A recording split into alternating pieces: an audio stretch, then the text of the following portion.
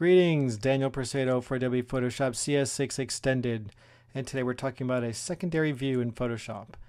In CS6 we introduced the secondary view, and it's right here, this extra screen here, that allows you to see your 3D layer from a different camera angle than what is currently on your canvas.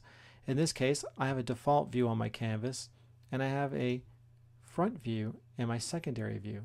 I could change this to right, left.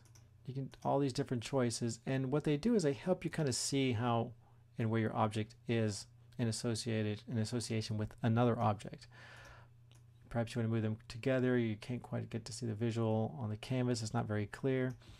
It's really helpful. For example, say if I go to the front view, when I have this object selected and I'm moving it around, and perhaps I think I'm moving it back, but actually I'm moving it up. There are these times, you know, when you're first getting into 3D, you may just misinterpret some of these things, and you're like, oh, I thought I was moving it one way, but oh, look, my secondary view is showing me that I'm moving it elsewhere. It's very handy for just getting those delicate operations. Say I want to have both his feet touch the ground plane, the other one's a little bit under, I'm okay with that. Maybe I want to rotate it a little bit, forward, backward, over, forward. There we go.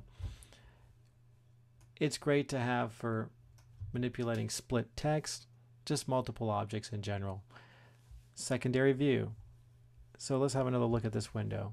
You could close it, choose different cameras. You can swap views. For example, this is very handy for adjusting items.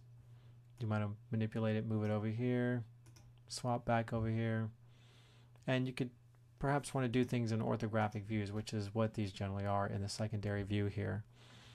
One of the most useful features is the swap views button. Just remember that. It's awesome. Anyway, that's all. Comments, questions, post them on my YouTube channel. Thanks.